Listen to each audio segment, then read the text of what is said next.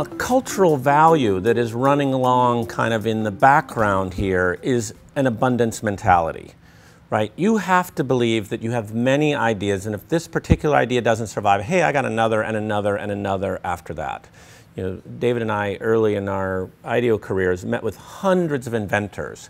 And one danger that comes up for some inventors is they feel like they've got the one and only idea they're ever going to have for the rest of their life. And they want our help with it, but they won't even tell us what it is, right? Because they're so scared that we're going to somehow steal their invention away. And it's actually kind of comical because even after you know what the invention is, it is a lot of work. It is, especially with a medical device, it is a ton of work to bring that thing to market, you know, and so they needn't be so worried. Everyone knows it's going to be hard, you know, and then the success rate is not going to be that high.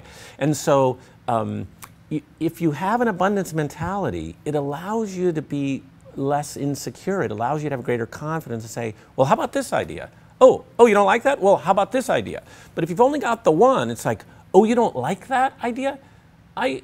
Maybe I didn't say it loud enough. Maybe I have to tell you again in a different way why my idea is brilliant. And you get into this weird spiral if you think it's your only idea. You gotta let go of that. In most of the projects that I've involved with, the original idea wasn't the thing that actually made the company successful. There was a pivot at one point that the original idea, once shown to somebody, or once you hired a new head of engineering or who had a different product from somewhere else, said, hey, that's good, but what if we moved it 15 degrees this way? Look at that. And so that pivot is always the ability to move to a new related, but it's kind of more like kind of effective direction is always there. So it needs to be always be a bit loose to go.